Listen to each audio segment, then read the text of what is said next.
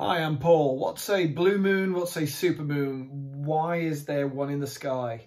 Rather graphic.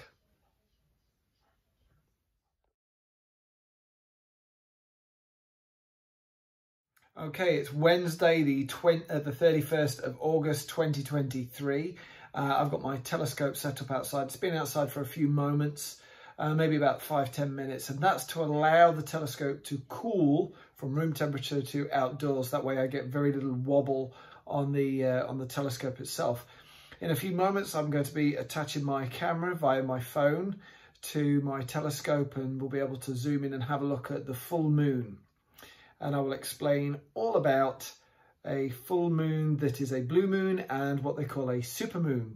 Okay, stay with me.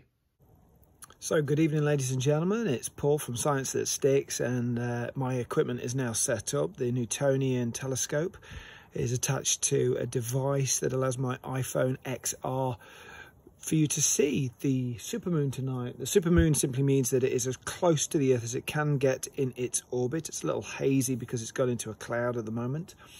And it's a full moon, which means all of the surface of the moon that we can see, so half of the moon itself, is illuminated by the sun's light, which is behind the Earth because we're in darkness.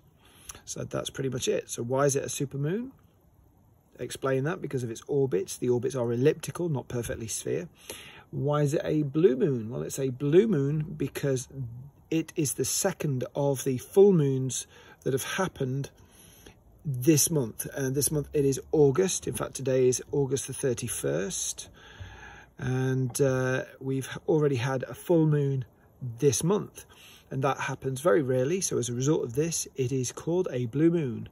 It is not a blue moon because of the blue haze. That's actually due to my equipment, I'm sorry to say.